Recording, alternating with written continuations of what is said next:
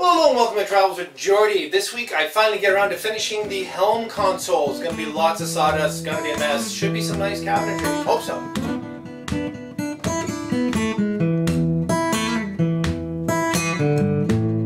And if this is your first visit to Travels with Geordie, please feel welcome. My name is Peter and I live aboard this classic old wooden motor cruiser here in Victoria, British Columbia, along with my pup Geordie. All the while I'm fixing it up to do some pretty major cruising someday, and if that's the sort of thing you might be interested in, please consider sticking around and subscribing. I'd also like to take this opportunity to thank my patrons, whom without I couldn't possibly do this every week. I'm so grateful to you all. And if one of you out there would like to also become a patron, there's links down below. I really appreciate it. It helps a lot. Also want to mention this coming Sunday, December the 22nd, I'm going to do my very first live stream. Gosh knows how that'll go. It'll be a question and answer of some sort at 4 o'clock Pacific time. So set your calendars and tune in. Hopefully we'll have some fun. Let's get on with it. Alright then, next up is building the bottom of the helm console, which is going to be actually a storage cabinet that is going to open up in this direction, and I'll show you about how that's all going to work shortly. But if those of you who watched me install the actual helm assembly, I put a big block against the bulkhead, and it's really too big. So I'm going to take this apart temporarily and reduce the size of that a little bit because it's plenty strong. In fact, it's way stronger than it needs to be. This is a very easy remove because it's not installed yet.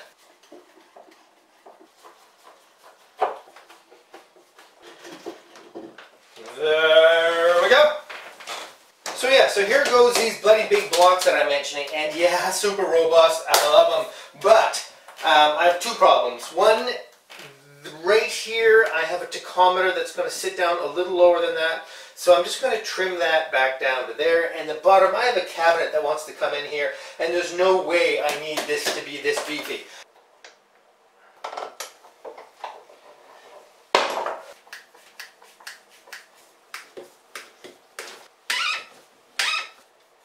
Okay.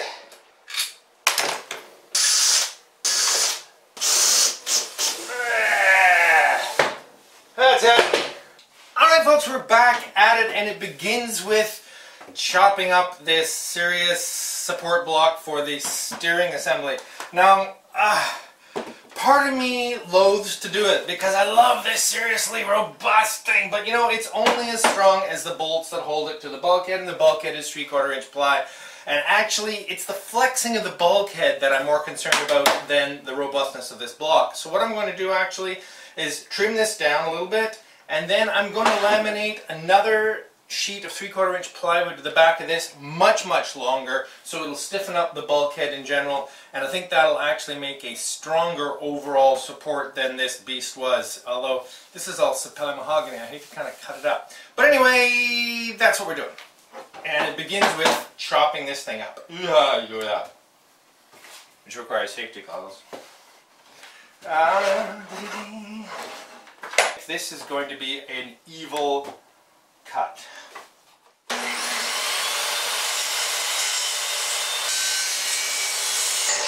Well, that's not pretty, but I can clean that up a little bit. No problem. Okay, so let's cut the other side.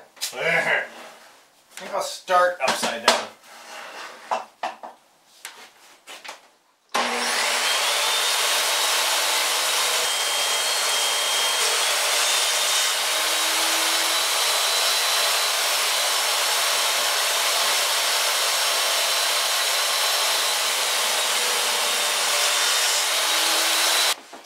Okay, I was going to back this with a piece of plywood, but I have this actually perfectly sized piece of mahogany. It's ridiculously expensive, but this will make a very strong support for the bulkhead, so that's what I'm going to do. Yeah, so glue, screw, put it back on, we got lots to do.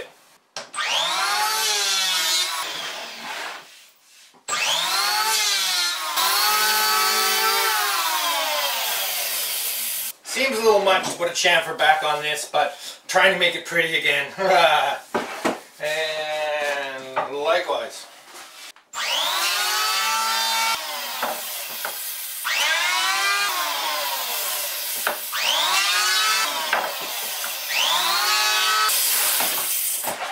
I just love how easy and simple it is to tidy up a piece of wood with a chamfer. Okay, so that goes on there, and a little glue, some screws, and we're in good shape.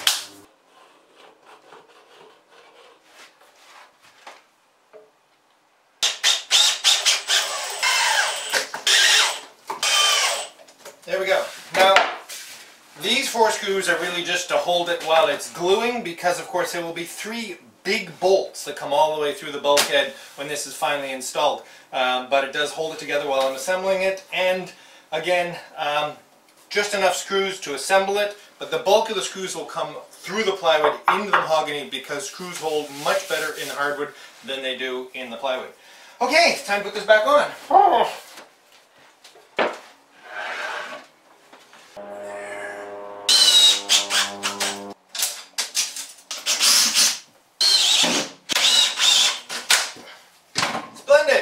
Okay, so what I have in mind is, if this is the existing helm console I've already built, and the hole for the steering wheel, below that I'm going to build a base of the cabinet, and that's just going to be built out of a rail-in style, much like a door, with a little center style as well. And this will be plywood, and these will be solid mahogany, and that will basically be completely solid and permanent. Even though it's a cabinet, the cabinet access will be from the side. So if I draw it from the top, if this is the bulkhead, and here's our helm with our steering wheel, what I've just talked about will be down below here, but all of this area under here will be a cabinet that can open out sideways. Now, as I said, because I want to be able to get into this cabinet easily with the wheel here and perhaps operating the vessel, there's not really a possibility of a door here. So what will happen, this side of the panel will roll out 2 feet. Of course, the companionway will have to be closed for that to happen, and it will expose shelves that are on the front face of this block of cabinetry that will come out of here. And all of this will roll on a set of really heavy-duty soft glide closers, well, drawer guides actually. And these will actually only be used to guide it. The actual weight of the cabinet will be taken up by casters riding on the sole. Now, that's all a bit iffy right now because the sole is in really rough shape.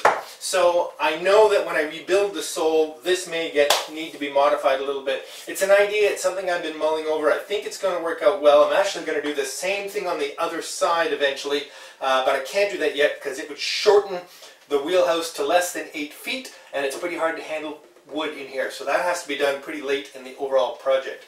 Okay, normally when making rail-in style, if I just draw the cabinet really rough up here with its various components, if you look at the corner here, which looks like this, there's the rail and here's the style vertically, and somewhere inside will be the plywood panel. Well, if I do a cross section through here, this would normally look like this.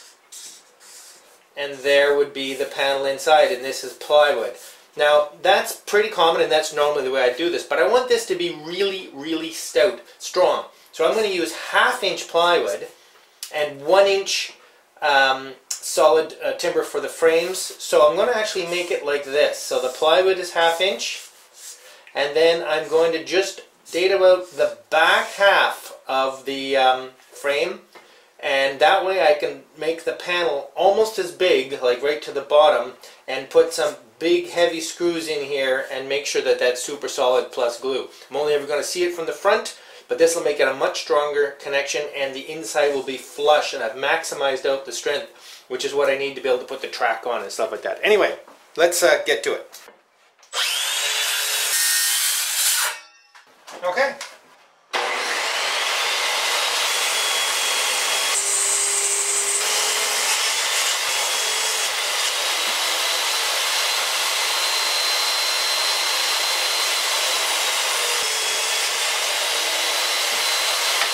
And then this piece is for the top and bottom of the door.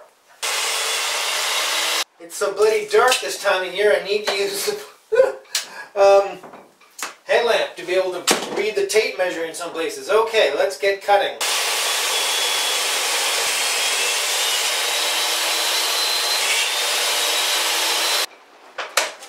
Okay, so I've made one cut on all the pieces of wood. I've reset the blade to make the other cut to take this corner out. And I've marked every time so that I don't make a mess here. I don't know if you guys can see anything, but I'm getting to the point where I can't see very well at all, which is a little hairy when running a table saw.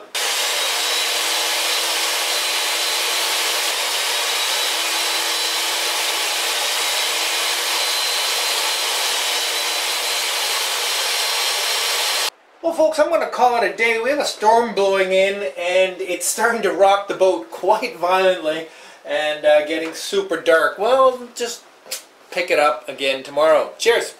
Well, it's another incredibly dark and dreary day, so I've invested in another overhead LED fluorescent style light. Some of you will remember the one I cooked last year while running the table saw off the auxiliary plug on it.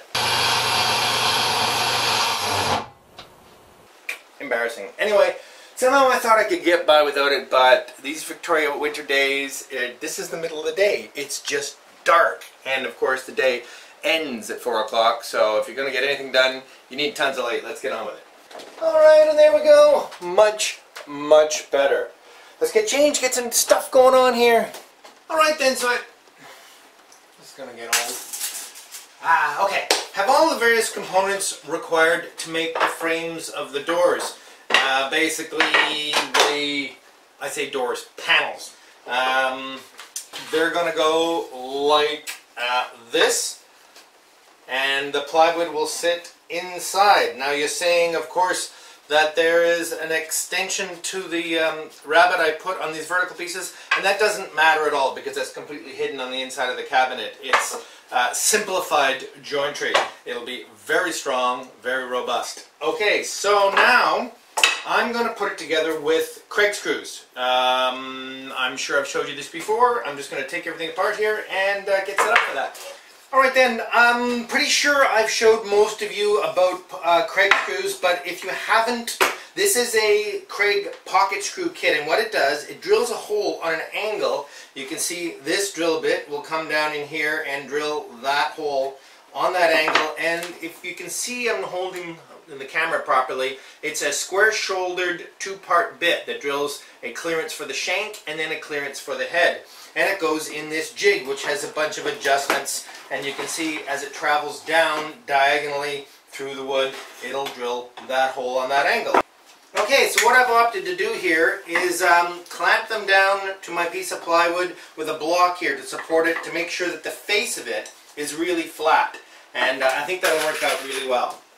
These are these beautiful stainless steel Craig screws that were gifted to me off the Amazon wish list. Thank you ever so much. And I actually have somewhere a really long Robertson bit to drive this with a screw gun, but I can't put my hand on it right now. Oh yeah, oh my gosh. Alright, let's see what that looks like. Absolutely, it's like it was proper jointery. Now I want to say something quick. I get a lot of really kind comments about doing really nice cabinetry. Now I think I can make a cabinet or something look relatively nice, but you know, work like this is definitely not fine cabinetry. It's a reasonable solution for what I need to do, but it is by no means fine cabinetry. Okay, let's do some more of this slightly less than fine cabinetry. Now you might say, why aren't I setting this up with a square? And I'll tell you why, because I'd rather that the wood just meets absolutely tight all the way than is perfectly square, because I can square it up later if it's not. Better that it's a really tight joint. There we go. What am I missing, folks? I'm missing glue. Okay, I got a little excited, got a little ahead of myself. A little glue will fix this up nicely. Don't need much, and it really doesn't matter, especially with this Type On 3. It's very forgiving. If it scooches out all over the place, I can easily clean it up. Oh, yeah!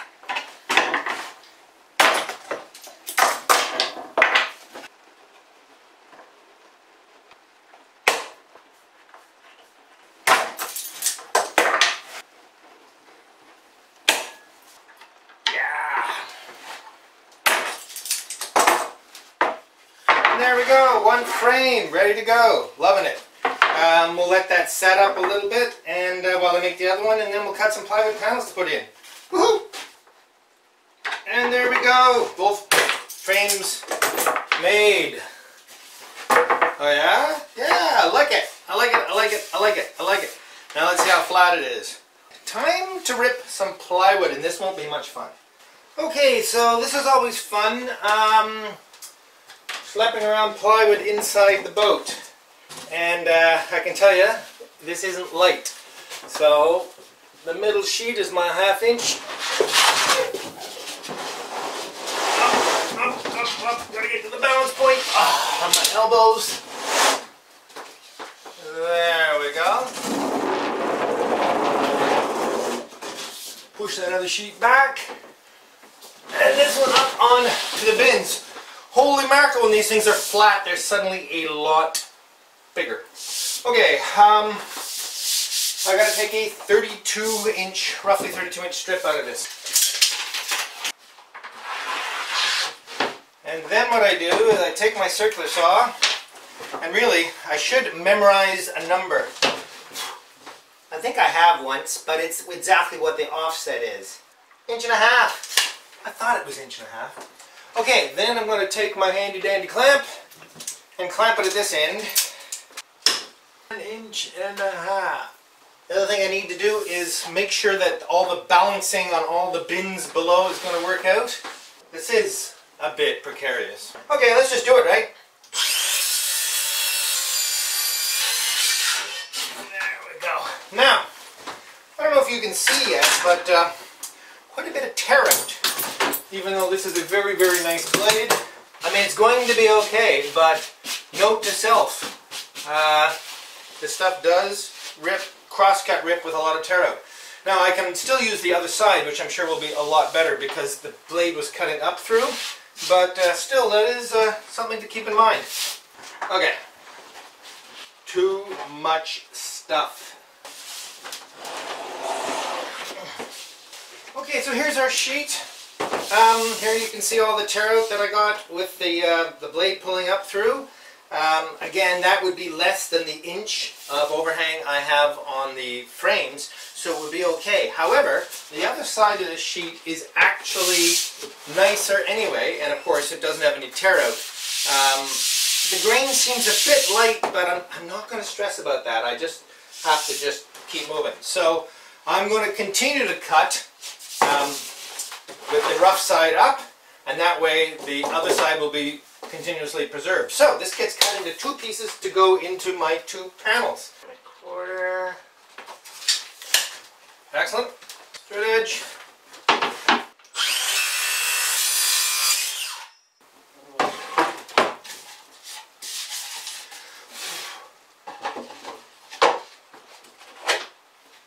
Hey, hey! Haha, love it. Okay.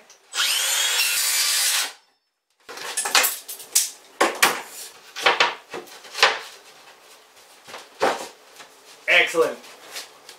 Woohoo! Okay. Now just to glue them in. Alright then, well before I can get too excited about the glue up here, I just want to do a little bit of sanding on the inside edge here just because it'll be hard to get in there after. And I won't ease the inside edge at all because it'd be nice for that to be really crisp against the panel. However, I'll ease the outside edge a little bit, and I should do that now because if I'm going to sand in here afterwards, the risk of touching the panel with the corner of the sanding block is a bit much. Actually, to tell you the truth, I think I'll do the bulk of this sanding now just to make it a little bit easier, which means the sander.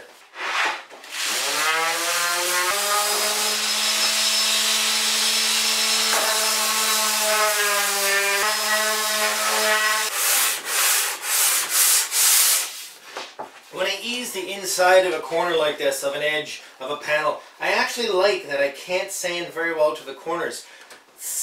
I like the texture of it being a little bit eased, but as you get to the corners it being a little bit crisper. It sort of feels like it just wore that way over time, and I don't know, it's just a slight style thing that I really like.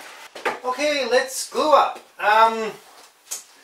What I'm going to do is just basically put a little glue and drop these panels in. I'm going to tack them initially with my little pin nailer just to make sure everything's set, and if the glue starts to dry up I can keep going. But I'm going to follow up immediately with some little 3/4 inch stainless steel screws, just enough to make sure that nothing ever lifts anywhere. Now I'm not going to use a tremendous amount of glue here. It'll be in the corners.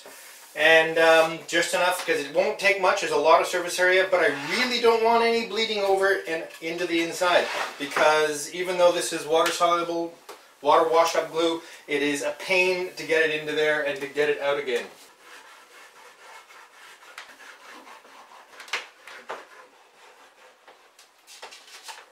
Make sure it's the right way down. Yep, the damage is on this side. These are 5/8 nails, so they won't go through. Famous last words. Alright, and a few more just to hold it. And now to get some screws in.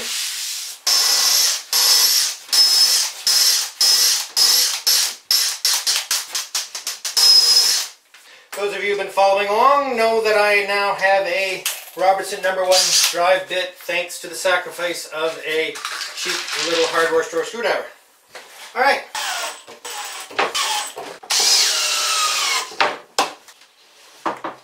Hey.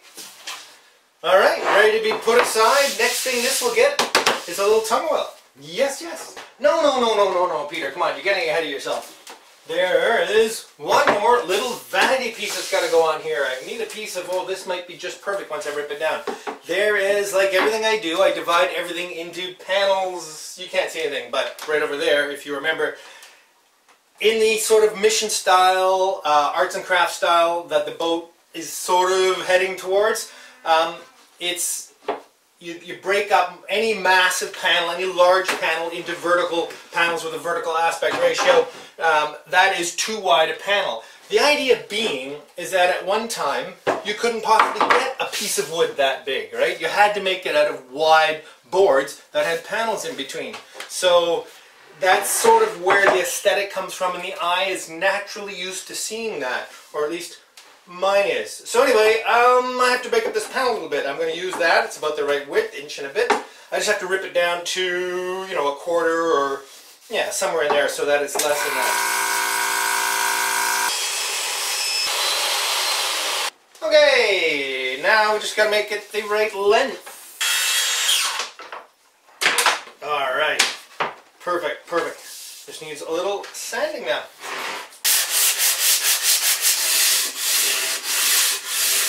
Okay, let's pop this in. I'll have a look at it, see what I think. I think it's awesome. Excellent. Now I'm putting quite a few nails in this, and I'll tell you why. This is going to be the face of the helm, and it's reasonably likely I'm going to kick this over time, because my feet are going to be right here. I don't even know yet what I'm doing about some kind of footrest for a helm seat. I think it's going to be integrated into the seat, but you never know. There may be something here eventually that sits here. So I expect this will get kicked up quite a lot over time. But it's mahogany. It'll be varnished. It's sort of what happens to boats. I love it. You probably heard me say that before. Well, hello and welcome to the Beer of the Week aboard Cozy Zephyrus. I'm very grateful to the owner of MV Zephyrus because, as you probably could tell, MV Geordie is not all that comfortable right now with sawdust everywhere. I'm also extra grateful because she went out to the beer store and got a beer for the Beer of the Week. This is really interesting. This is from Hoyne Brewery here, and it's called Gratitude. I have to hold it while the focus catches up. Nicely packaged. There's a nice blurb on the back about how grateful they are to all their customers throughout the year. And so their gratitude shows through in a extra strong ale, 9%. Yeah, well, that's gratitude for you. So we'll see what we think of this.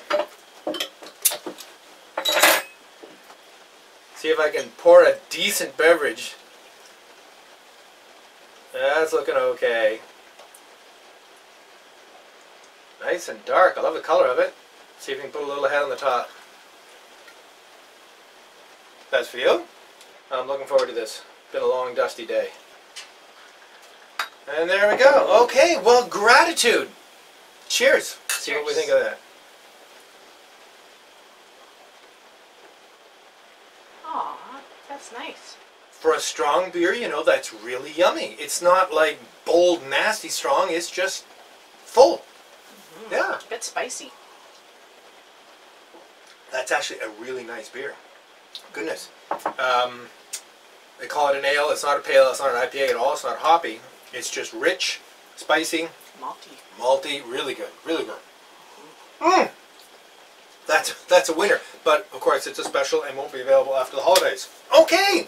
A little housekeeping. Look at this beautiful Klein screwdriver. This is the number 0, yellow, really, really tiny. I want to thank Laura Keeler, who sent me this out off the Amazon wish list. Thanks so much, Laura. Now, Laura, I also know you mentioned that you've just bought a wooden folk boat back in Nova Scotia, back my own stomping ground. So hopefully we'll see some pictures and maybe a YouTube channel for that. Looking forward to it.